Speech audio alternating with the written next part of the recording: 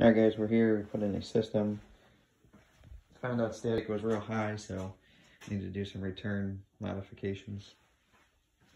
So currently the return is using the two joists here, travels over to our ductwork over to there. But these two joists are picking up returns from that duct going that way. And then there's a floor return right here, it's picking it up.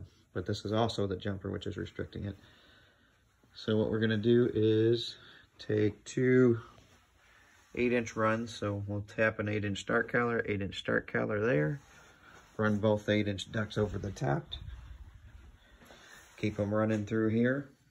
And I'm gonna make a piece of duct that'll come over and to the joist here. We could tap our two 8-inch to the top.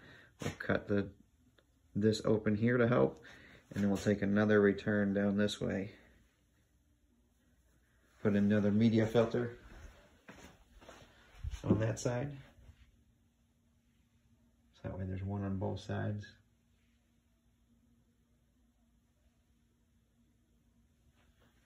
That'll be option one. Option two will be to take the two 8-inch ducts down here, drop both 8-inch ducts underneath, run them both along this way, and then tie both of them into our return over here.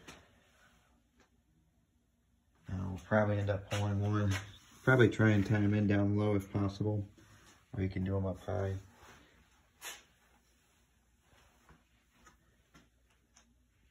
So that's option two.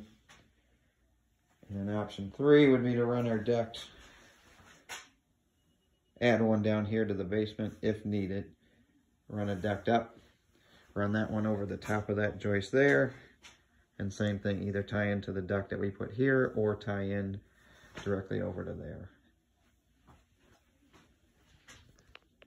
So we had three options as far as what we could do. I'll put on the checklist or notes, or let the tech know which option we're planning on going with.